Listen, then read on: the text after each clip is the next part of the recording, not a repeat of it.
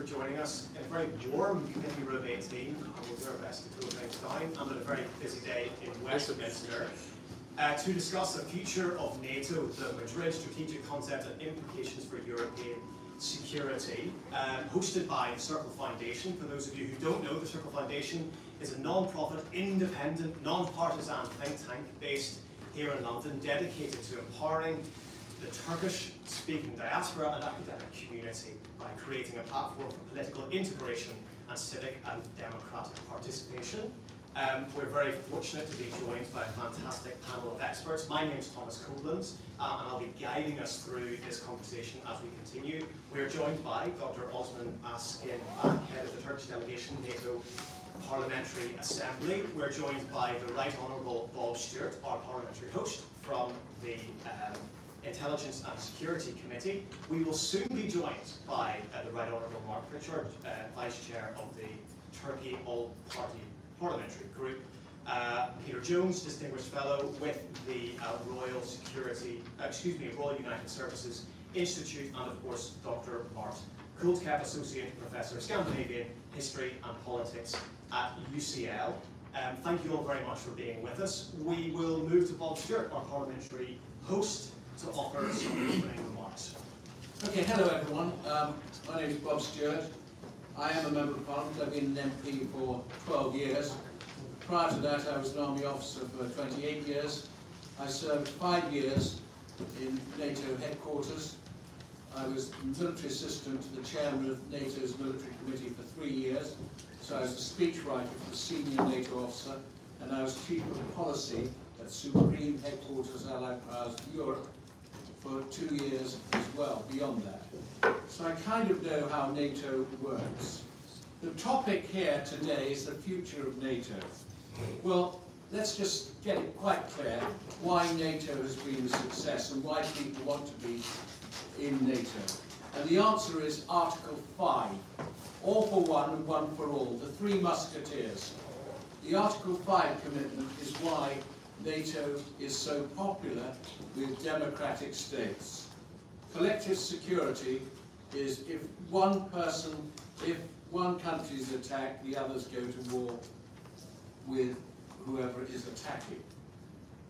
So by joining NATO, you get that guarantee, and that's why people want to join NATO. As well as that, they get the guarantee of a nuclear umbrella, because 3 members of NATO have nuclear weapons. So that won't change in the future. That is why NATO will continue to be successful. And if Ukraine had been a member of NATO, I think it's unlikely that Putin would have attacked Ukraine. So for others considering membership, being a member actually does provide security. Now that means, particularly at the moment, Finland and Sweden, but NATO membership for Finland and Sweden is not a slam dunk. It's not guaranteed, although there's been an MOU about it. It's not actually slam dunk, and of course Turkey has a big influence on that. It's signed an MOU, but we'll see what happens. I think in the end, definitely the Swedes and the Finns will join NATO. There are, as you know, various views on NATO in Turkey. But there we are. What we will actually get, I think, is the enlargement of NATO, particularly in the north of Europe. This Greece-Turkey problem, which has been around throughout my time in NATO, from when I was a young officer, and throughout my time when I was at the kind of top of NATO, has been a pain in the arse, I have to tell you. I mean, the shenanigans between Greece and Turkey in the NATO Council is awful. Don't you agree? You should say that. You know, Osman, you would say that. But let's be quite clear, it could be solved if the politicians were to sort it out, quite easily. It's a stupid dispute between 2 countries who really should know better. And both sides are Now, Greece has a population of 10 million, defence budget of about $6 billion, and 106,000 in its armed forces. You compare that, Turkey has a population of 83 million, spends 21 billion on its armed forces, and has 260,000 people in uniform. To be blunt, Turkey is a more valuable member of NATO. Let's be blunt, let's be clear. Well, it's not just because of Turkish predominance in military hardware and soldiers, sailors and airmen, but it's particularly because of the geostrategic positioning of Turkey on the southern flank. It is also, obviously, right now, because of, Turkey's stranglehold on ships going through into the Black Sea. I'll end my opening remarks by talking about China. Let's be quite clear.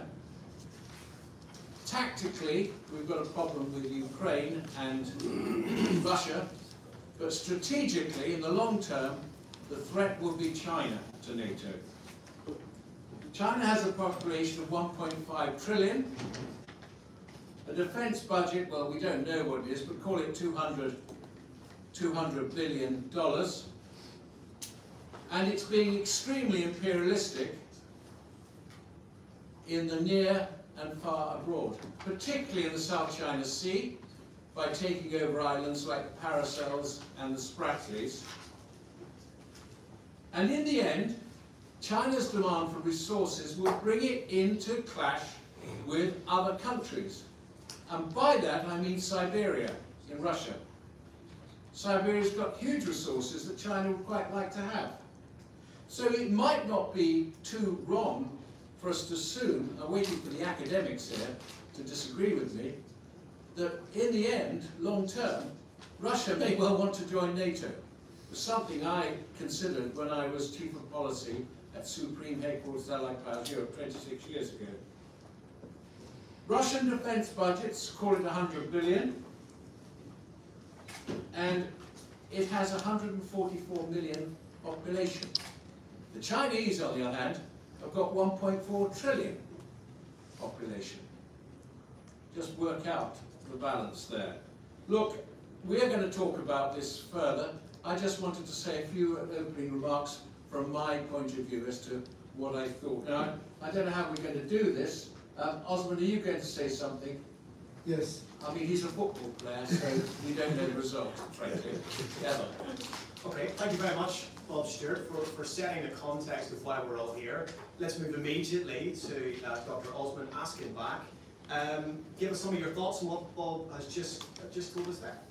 Yeah, thank you very much, Bob. Thank you very much, dear friends, dear colleagues. My name is Osman Askin. I am a member of Parliament from RUSI.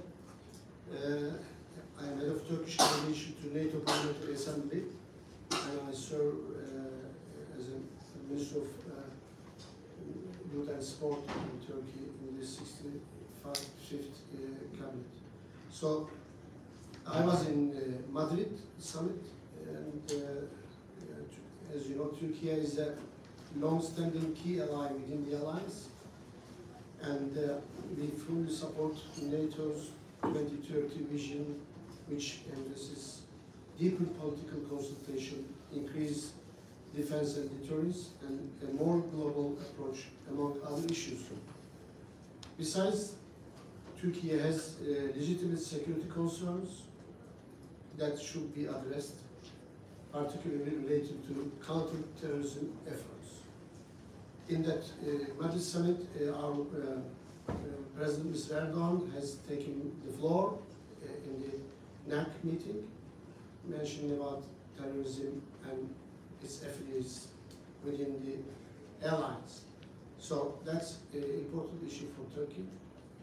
When our delegation, also these issues were recently raised up due to the Finland and Sweden's applications for the membership in the alliance.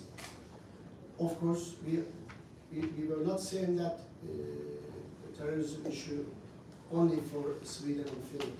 because Turkey is concerned, since I'm in the NATO Parliamentary Assembly, also in all meetings, we were talking about terrorism, terrorist activities, and PKK and its affiliates within our borders and within Turkey, and also any terrorist attacks within allies. Terrorism is a key issue to discuss within the alliance. We have been attacked by the terrorists in London, in Brussels, in Paris, everywhere. So that's prime issue for allies. That's what we raised in our meetings. So when our delegation sat down at the table, we only reiterated Turkey's reservations. The outcome of the discussions depended on the other side of the bedroom. So we listed our expectations once again, and when these were included in the text, we signed the memorandum of understanding. In the end, all of our expectations were put into the text. This signed memorandum is important for Turkey.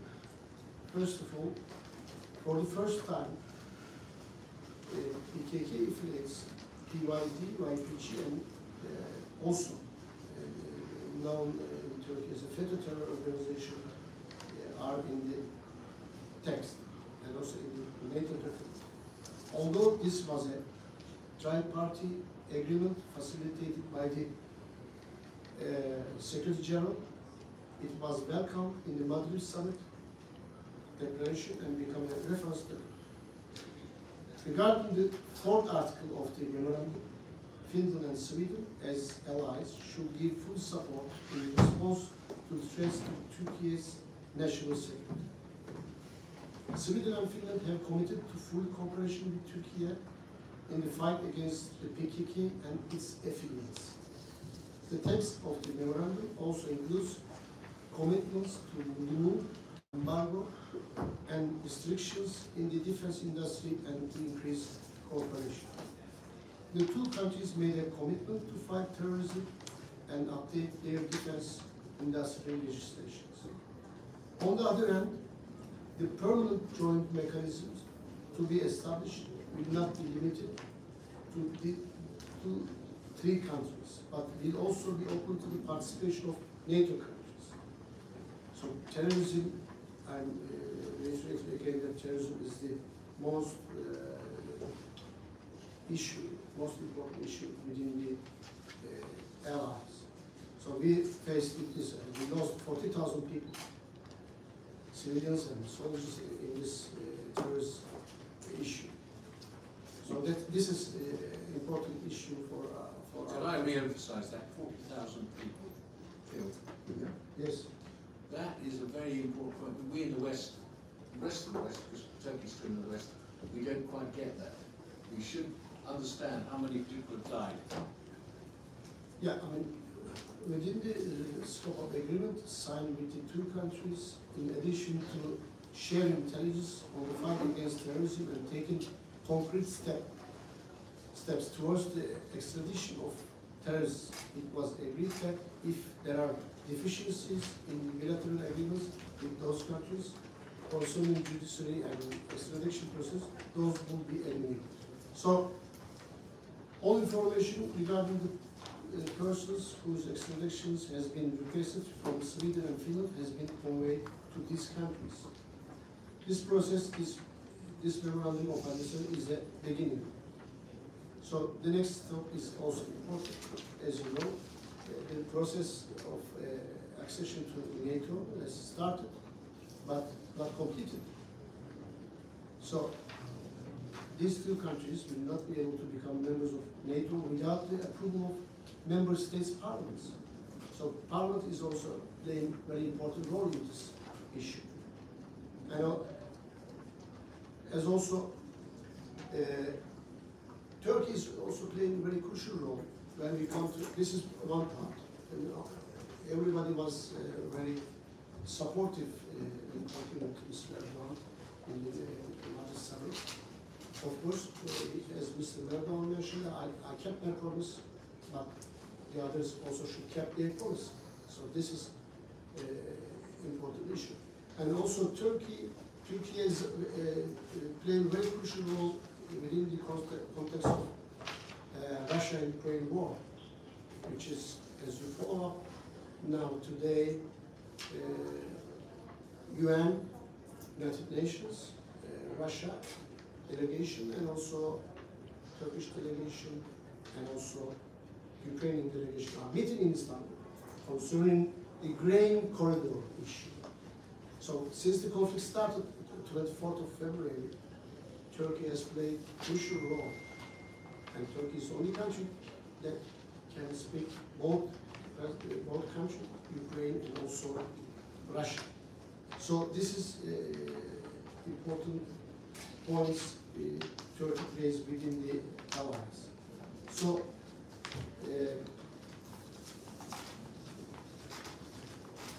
as you know, we should stop this. We should all work to stop this war, because this is affecting whole world in terms of energy issues, and also very deeply affecting Europe, energy issues, and also grain issues to concern North Africa, other countries, all around the world. So approximately 20 million tons of grains stay there in the Ukrainian ports and Russian ports, and also fertilizer. Fertilizer is another issue. So Mr. Erdogan spoke on the phone yesterday with Mr. President Zelensky and also Mr. Putin concerning those issues. Also, Turkey has brought both Ukrainian foreign minister and Russian foreign minister in Antalya to start a peace talk. Then we continue in Istanbul, and Turkey is a moderate. We can talk both of them. We can solve this. And also Turkey is within, when the war started, Turkey responded this Russian aggression. But we saw, I would like to point out this important issue. Mr. Erdogan also mentioned that when the annexation of Crimea by Russia was the important point, and the West and the world did not respond strongly. That started there. And also go back to 2008, Georgia issue is also another. So we support Ukraine's independence and territorial integrity, and also we mentioned all those issues within those. And also, Turkey recognizes the violent conflict between the two countries as a war, has swiftly declared that it will uphold the provisions of the Montreux Convention, which displays Turkey's strong commitment to its duties and obligations under the international law. So we as Turkey, we are playing crucial, as my friend Mr. Osman mentioned, Turkey is, because of the geopolitical position, is in the very important position. And other issue, refugee issues, which is so hard for us. And Turkey has more than 5 million refugees coming from Syria, and that war started in 2011, then ongoing. So we are sharing and carrying a big burden on us. So also Turkey is, in the southern flank is so important.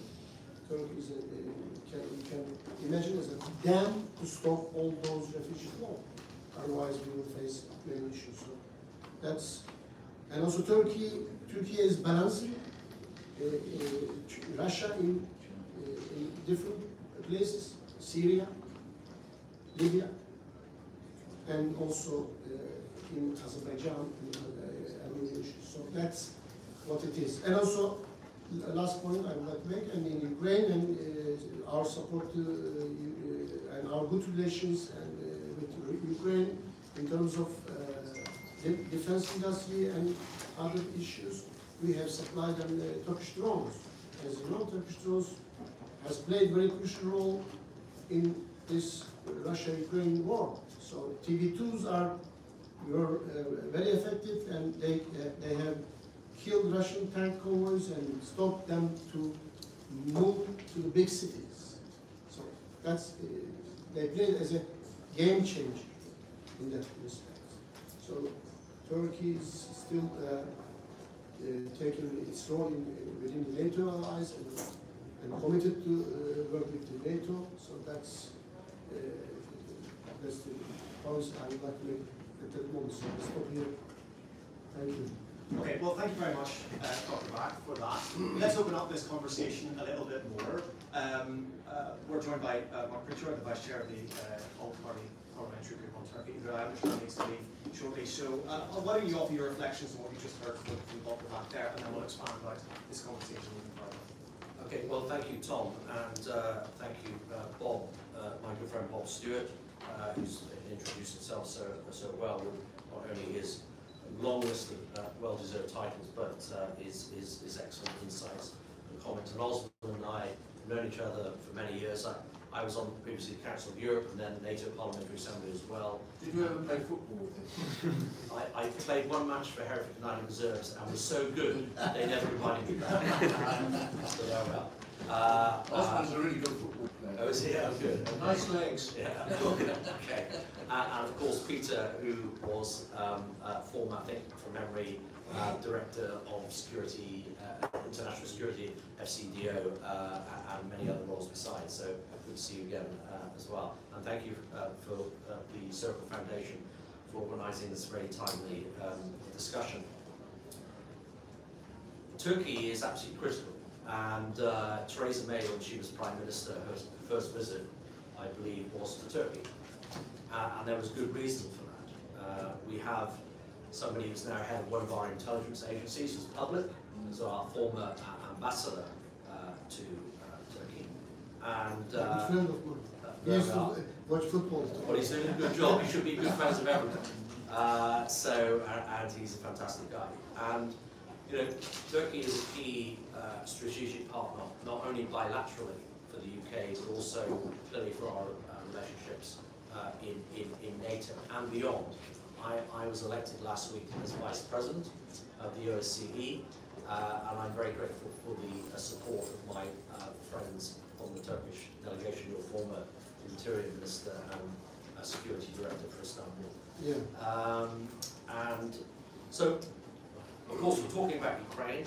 That's the immediate, if you like, main foreign policy issue for all of us. But I think it's reflective of a wider shaking of the international order, global security order. And there are those that would seek to undermine the NATO security architecture and that of the OSCE, and would seek to use Ukraine as a platform for wider destabilization around the world, not least in North Africa and in sub-Saharan Africa, using grain as a weapon of war. And of course, you know, what does that issue of grain mean? It means that Ukraine does not have the income that it should have. I think that its GDP is contracted by 75%. And that, of course, it also means that whilst the war, as a hot war is going on, it's very difficult to currently harvest what's currently in the ground. So you have a double whammy of storage, grain being in storage, unable to export it, unable to actually get other foods out of the ground.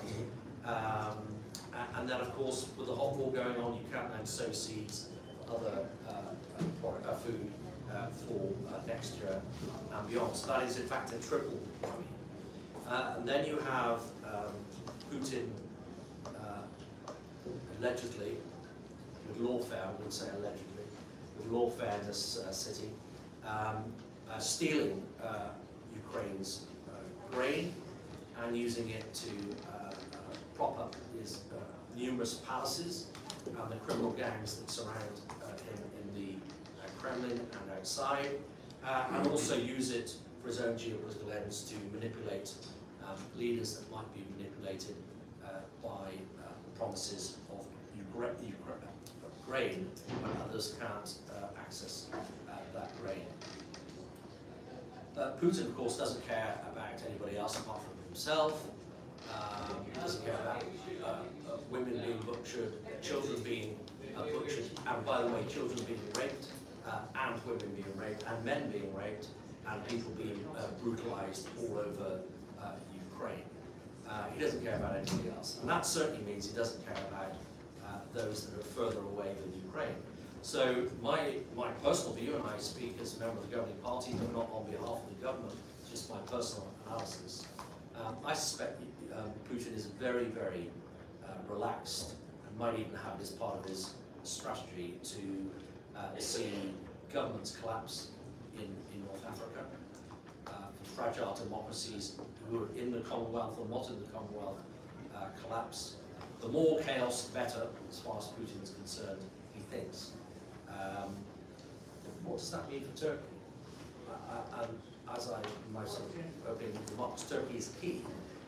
And whilst I would describe the Turkish-Russia relationship as a sort of schizophrenic on-off. The fact is that Turkey is going to be on the front line of a lot of these migration issues. So it is in Turkey's national security interest and its national economic interest to do more to try and resolve this crisis with Ukraine. Even if the Turkish people, the wonderful, generous, kind-hearted Turkish people who've done so much for so many refugees, even if the people of Turkey were not overly concerned about what's going on in Ukraine, I would say that they need to be, because it's going to indirectly, at some point very soon, have a massive direct impact on the fine country of Turkey. On the Black Sea, again I speak personally, you mentioned the Montreux Convention agreement. I've said this before, personally speaking, I'm very relaxed about a NATO member being in the ascendancy in the Black Sea region, if I compare the alternative of Russia. And of course, there are other countries, important countries on the Black Sea, Romania, and Bulgaria, and Georgia, and others. And I think that this is an opportunity strategically. I mean, the Turks are the best, some of the best diplomats in the world. You've got the Persians, the Iranians, you've got the Turks, you've got the Brits, and I'd probably say the French, who've been doing diplomacy for a long, long time. And I would hope in Ankara and Istanbul, it would be seen as a strategic opportunity for once for Turkey to take full advantage and to knock Russia off its place of dominance in the Black Sea. Now, how that's worked out with other partners, who are also our partners around the Black Sea, is something open for discussion. But as I say, this is an opportunity for Turkey to ascend and actually perhaps settle, certainly in the short and medium term, who is dominant, basically who's top dog in the Black Sea. So Turkey needs to do more because of the immediate need of grain and the migration, and perhaps see a strategic opportunity within the chaos. I've mentioned refugees. I just want to mention, sorry, to the point about Finland and Sweden. Clearly that's a democratic choice for their countries. You're quite right, there need to be parliamentary ratification, and that hopefully will happen quite soon in this Parliament and others. And let's not forget, this is not, and there is this false narrative of NATO having poked the bear in the eye, having poked. This application by Finland and Sweden has come directly as a result of Putin's mass miscalculation and failure. So it is the aggression of the bear, rather than a provocation, that has brought Finland and Sweden into the orbit of NATO very soon for membership. So let's sort of kill off that false narrative.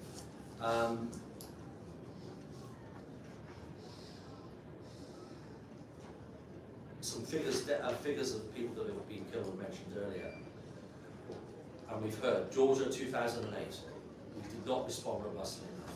Crimea 2014, we did not respond robustly enough. And when you look at the conflict in the Donbass, over that period of time, 16,000 people were killed. I mean, that is a significant number of people being killed. And yet, NATO, EU, the West, we turned the other way, and we're now all paying the consequences. I'll just conclude on this, if I may. Ukraine is not NATO's border, and it's not the EU's border, but it is freedom's border, and that sounds like a sort of trite statement. But Putin will have to be defeated, and it's better that he's defeated in Ukraine. It's better for the Ukrainians that he's defeated in Ukraine, because by definition, if he's not, he would have taken over Ukraine, or most of it, and then he will continue to wreak its havoc elsewhere.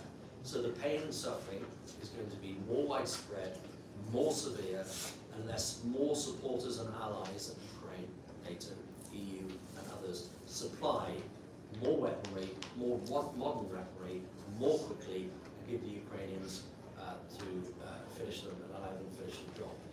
They need to win there. If we don't, it sends a signal to other people, and indeed Putin, to do more elsewhere. And I think we are moving into a very, very uneasy geopolitical phase in our sort of narrative, and this certainly in the last 100 years. We've had many wars. I think we're going to potentially see a lot more conflict in a lot more areas spread out around the world, and that's why we need a strong, clear, unequivocal stand on international values and the rule of law and those things. And they aren't Western constructs. Freedom of speech, freedom of religion, human rights, rule of law and democracy. We have to stand together. Turkey's a major player in that, and thank you for today. Okay. Mark, thank you very much for those thoughts. Let's bring in another perspective, Dr. Mart Kuldkepp. You've heard a sort of British perspective, Turkish perspective. What about, you're an expert in Scandinavian and Baltic history? Give us a perspective from that part of the world as to the significance of what you've heard so far. Thank you, and many thanks for inviting me here. I of course agree with a lot of what has already been said, and while I could respond to a lot of those points, I will, in the interest of time, constrain myself and only talk about Finland and Sweden. And I think there are three main things that needs to be said about Finland and Sweden in this context. Firstly, why NATO and why now, which has also been touched upon already, but I think a bit more could be said. Then secondly, what's the relationship between Finland and Sweden themselves, and what's the difference between Finland and Sweden when it comes to NATO and security policy more generally. And then finally, what about Turkey and those concerns that have been mentioned? And what about the negotiations and the memorandum that has come out of those negotiations? So, firstly, it's very easy to think of Finland and Sweden's NATO application as a direct response to Russia's actions in Ukraine starting on the 24th of February. And this is true, but there is a history between the Scandinavian countries and NATO that goes further back than that. That goes indeed back to the Cold War period and the so-called neutrality policy that both of those countries had adopted in the aftermath of the Second World War for very different reasons. In the case of Finland, it was, I think it's fair to say, forced into neutrality because of the memorandum of friendship, or treaty of memorandum of friendship and cooperation it had with the Soviet Union, and then Sweden sort of picking neutrality because it had worked for Sweden both in the Second World War and also in the First World War and further back to the Napoleonic Wars, indeed. And neutrality during the Cold War was for them a foreign policy that made sense in one way or another, particularly for Finland, that really didn't have any other realistic option because of its security ties to the Soviet Union, but also for Sweden, that had long since thought of itself as kind of a country in between who could fulfill a useful role of mediation and peace building and so on, being outside of alliances and would be more secure outside of alliances rather than as a member of one. And when the Cold War ended, of course, the strategic situation changed for both of those countries. For Sweden in particular, there was nothing left to be neutral about after the demise of the Soviet Union. Why would it, pretend not to be able to pick between capitalism and communism if one of those was no longer a viable option? But also for Finland, while it did, in some ways give up its neutrality policy, as did Sweden when they joined the EU. They never went the full way, they never submitted a NATO membership application, because this was a time of desecuritization. It didn't really feel like there was an urgent need to do so. You could say that NATO itself was maybe changing in this period. It was turning from a Western partisan alliance into much more of a broader forum for security issues. So influential circles in both Sweden and Finland were European securities being discussed. But they were unable to sell this point strongly enough to the electorates. They weren't able to sort of do away with this sense of suspicion that people had developed towards NATO during the time when both Sweden and Finland were assuring everyone that they were genuinely neutral, even though it was a fiction in many ways. Sweden definitely had a secret cooperation going on with NATO throughout the Cold War period. So at the same time, though, they weren't as close as they could. Both of them joined the Partnership for Peace program, both of them joined the Enhanced Opportunities Partnership. They weren't as close to NATO as was possible without becoming outright NATO member states. And this means that when UK was again invaded by Russia in late February this year, they were kind of ready. They had done the debating, they had done the thinking, what would NATO membership entail for them, and what kind of difficulties it would pose potentially. Now, getting to my second point, the difference between Finland and Sweden. Finland was the country that acted as the leader on this issue. It was Finnish leadership that made it inevitable for Sweden to submit the membership application as well. And this is very unusual in the dynamics between Finland and Sweden. Throughout their modern history, Sweden has always been the leading country. Finland has always emulated. This was the case, for example, with EU membership applications back in the 90s. It was Sweden who moved first and then Finland followed.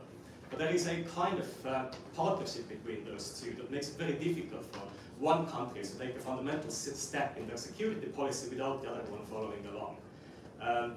This is something I don't have time to go into, but it's almost inconceivable that, let's say, Finland would join NATO and Sweden wouldn't, or the other way around. So Finland, in some ways, made it inevitable for Sweden to join. At the same time, though, Finland has always retained its sort of strong territorial defense, and it has always seen Russia as its main geopolitical enemy. This has not been the case in Sweden. In Sweden, back in 2004, they decided that there was no credible territorial threats in Sweden at all left. And this led to some very embarrassing incidents that I won't go into. But Sweden very much pivoted towards the sort of troubleshoot security and expeditionary forces that were coming back, but Finland is already there and is exercising leadership on that issue as well. So Sweden is definitely going through a more important change than Finland is joining NATO now. Now getting to this issue of Turkey and the two Scandinavian countries. What exactly happened, we don't know. At least I don't know for sure, because a lot of those issues really should have been raised and really should have been talked about before Finland and NATO went public with the declarations, decided whatever they announced that they had decided to join. Now, other people here might have more insight into this, so maybe they can explain. But anyway, it all happened with an unexpected speed. It all went very quickly, and so I don't think it's unnatural that there might be cracks along the way. But anyway, there have been negotiations, and there is this memorandum that was signed on the eve of the summit in Madrid. And from the Swedish and Finnish point of view, this was certainly a big step forward, and it was certainly a win that they managed to score. It is a political document, it's not a legal document, this is not the final word on the issue, there has to be ratifications, as has already been said, and the Finnish President Sauli Niinistö also said with his characteristic Finnish, Finnish country service, this is just one step forward. So it remains to be seen what's going to happen and how much of the language in the document is actually going to lead to some real policy changes in Finland and Sweden.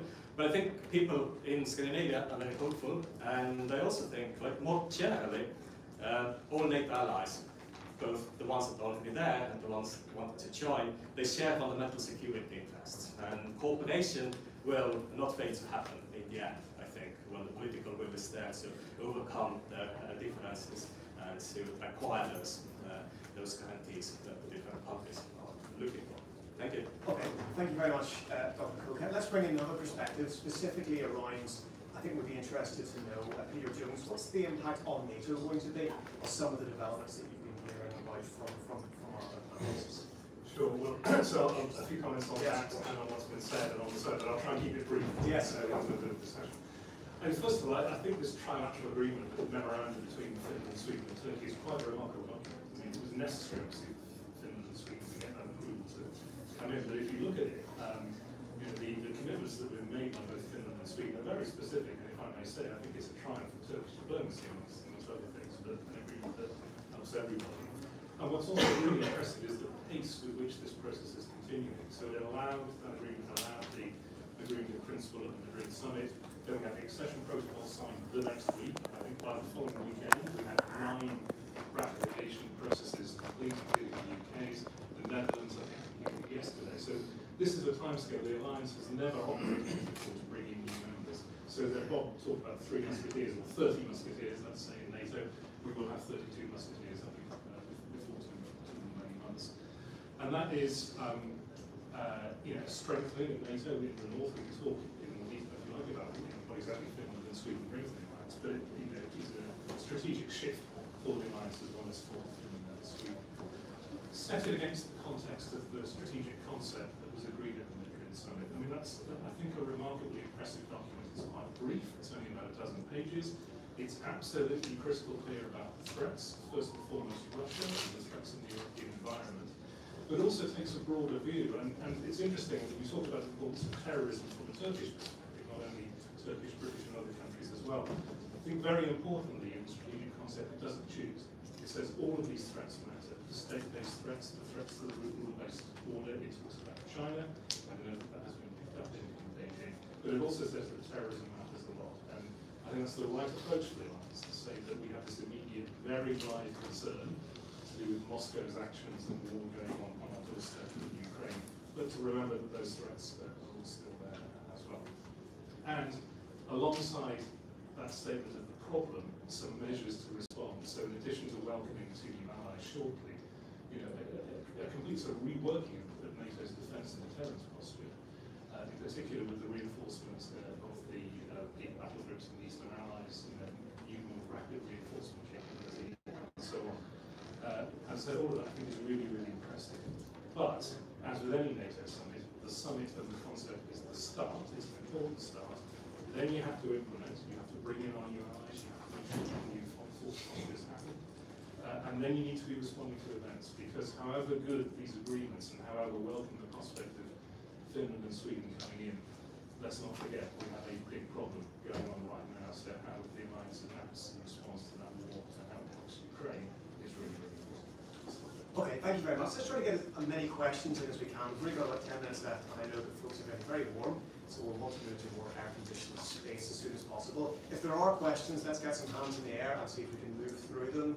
You're all being a little bit shy, but I'll give you some time. Okay, yes, sir, go ahead. What do you start us off? I'm going to be a bit provocative to start off with. Is NATO, I know this is an argument, is NATO too much dependent on the US, given all the political risk and one country exposure that the US represents globally?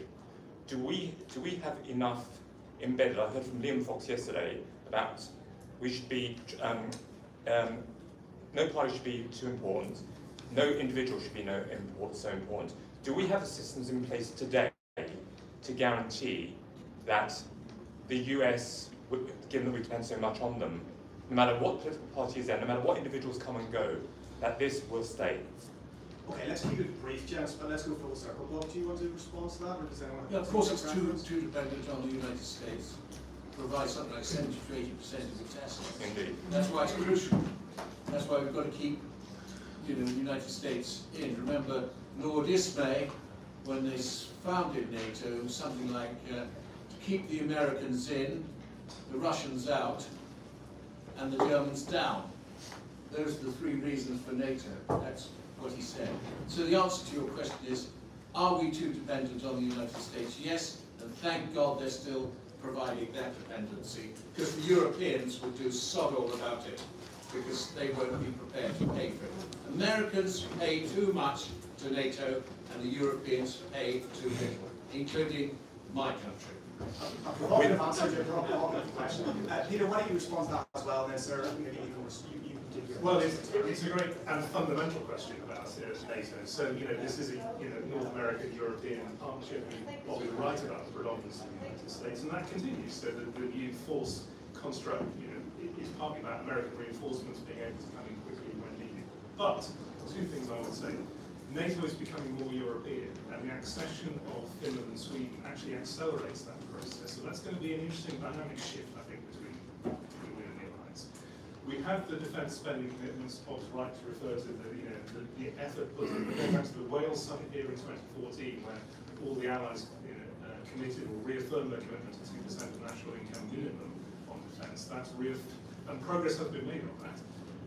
That's reaffirmed again in the new strategic concept. So European defence spending has been going up, encouraged by Donald amongst others, and I think that will continue. Germany in this context, very, very important, probably a whole separate conversation about where Germany is going.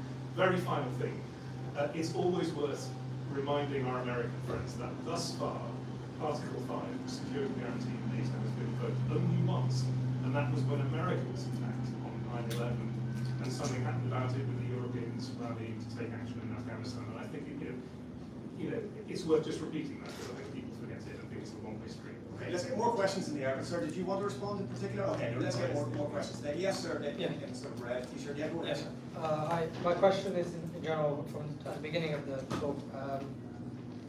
Bob Stewart, you mentioned about the retaliation, or the fact that if Ukraine was part of NATO, then potentially Russia would not have attacked. I want to push on the credibility of the potential retaliation on Finland that Russia, or Putin especially, has been talking about. How credible are those threats, and what could NATO potentially do on those potential threats? Well, I mean, one thing that Finland and Sweden immediately get is the nuclear umbrella above their countries, and they're not impotent themselves. They've got quite good armed forces, and you've got to remember the 1939-40 war, where the Finns gave the Russians a really good beasting.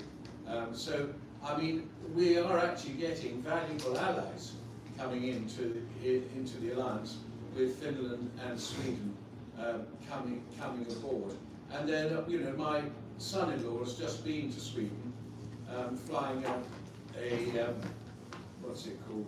Not a Jaguar, the Typhoon, in competition with Griffin, their fighter aircraft.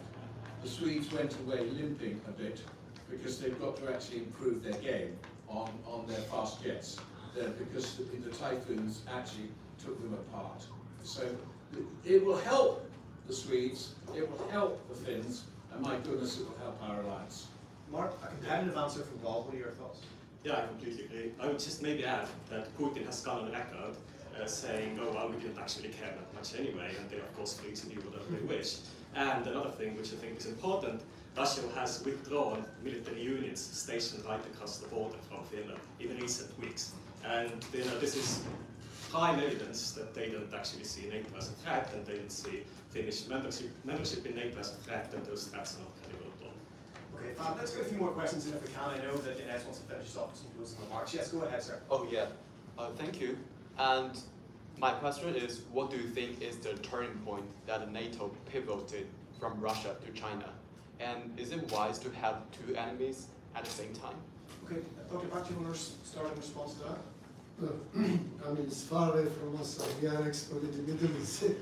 I mean, once we have a meeting in Chicago, it's not easy to take Russia and China at the same time. So that's important and difficult question to answer. But NATO is becoming more stronger, more deterrent, and also, as we know, in the Pacific there are new developments concerning AUKUS, Australia, Japan, and South Korea, and United States are having kind of Pacific Wing issue. They are cooperating within that. So, of course, we will talk these threats in the future. But we have first, as far as I understand, United States as containing Russia first. First, you have to contain Russia. Then you have to go to the Pacific. So, as far as we understand, in the Pacific, there's a big difference between the United States and China in terms of missiles and submarines, etc. So there are time to move there. So that's Okay, Peter, do you have any thoughts on that question as well? Well, just to say that I think if you look at the strategic concept and the documents out of the NATO summit, there is a difference in how Russia and China are described. I mean, Russia is very clearly, I would say rightly, identified as the big threat right now to security in Europe and the Euro area. That's a statement of the obvious. China is referenced in a different way, and it's to do with the rules-based international order and how important that is to us. So, you know, it's a difference in approach, but it's saying, you know, we care about those values and the rules-based international environment as well. So, you know, it's not one single thing. I think there is a disaggregation between the two. Okay, any more questions out there? We'll do as many as possible. If not, I'll throw in one to Mart, to Peter as well. A lot of discussion not that long ago, where I'm from in Belfast, was about Ireland's policy of neutrality. Is this beginning of a number of other countries considering changing their stance on issues like neutrality? Mart, what are your thoughts? Well, I mean, how many do we have left? It's Switzerland, Austria, Ireland, and none of them are threatened by Russia in any military way. So I don't think this is necessarily going to become a very salient issue right now. I mean, the strategic geopolitical situation is just two different anti-political conditions, and encourage them to be considering it at the moment. It's my view. Okay, interesting. Peter, your thoughts? Yeah, I think that's right. I mean, for other countries, I think, although the open door is there for people to join the alliance, I think what we'll see is much more in the way of developing partnerships with other countries. Ireland is a really interesting example. Obviously, has a very long, painful, and complicated history with the United Kingdom. But what was very interesting, I think, in the run-up to the Russian invasion of Ukraine and then the conflict of the war, is how it seemed to me Irish sentiment in the Republic seemed to be absolutely revolted by what the Russians had done. And the Russians were very cavalier in their references to Ireland and some of their activities off the coast of the Republic of Ireland, you know. So maybe there was a sort of, you know, a bit more of a perception in whatever their issues with the United Kingdom, there was something there that, you know, the whole of Ireland needs to be worried about. Okay, fantastic. We're running out of time, and I promised I would leave it as a couple of moments for some closing remarks. If I'm slightly cheeky, I wonder if we get 30 seconds from our parliamentary host, Paul, on your final closing thoughts. The tipping point for NATO will be how great is Chinese imperialism. The way China is actually expanding militarily, politically, socially, and economically becomes a worry. It's already expanding hugely into the South China Sea. It's threatening Taiwan. It's trying to get bases into India, even the Mediterranean, and even the Arctic. It's claiming the Arctic is somewhere, some sort of preserve of China too. God knows how, but it is. It's the imperialism of China, how hard and how fast that goes that will bring it into conflict with Australia, New Zealand, Japan, Korea, the Philippines, even Vietnam. And if China pushes down on the accelerator, that tipping point where the Western military alliance starts getting pissed off will become much quicker. And we'll get a new NATO in the Far East, which we will, of course, be linked to. Okay, end of story. 30 seconds from Dr. I just reiterated two issues concerning grain issues, corridors, which he has also mentioned. Starvation is coming up in Africa and North Africa, so that will cause more refugees issues we will face, and fertilizer. And in Africa, Senegal, the president of the Senegal, Macky Sall, said that if we don't get fertilizer within 1.5 months, we will face big starvation in Africa. So that's the important issue to solve. So it's going to be a hot topic, food security, energy security in the coming years. Thank you. Okay, thank you, Dr. Back. I've left him absolutely no time in which to speak, but as President of the Circle Foundation, any closing remarks and thoughts? I just would like to thank all our panel speakers, and special thanks to Bob Stewart for hosting us today, and to our guest, Turkish guest from Turkey.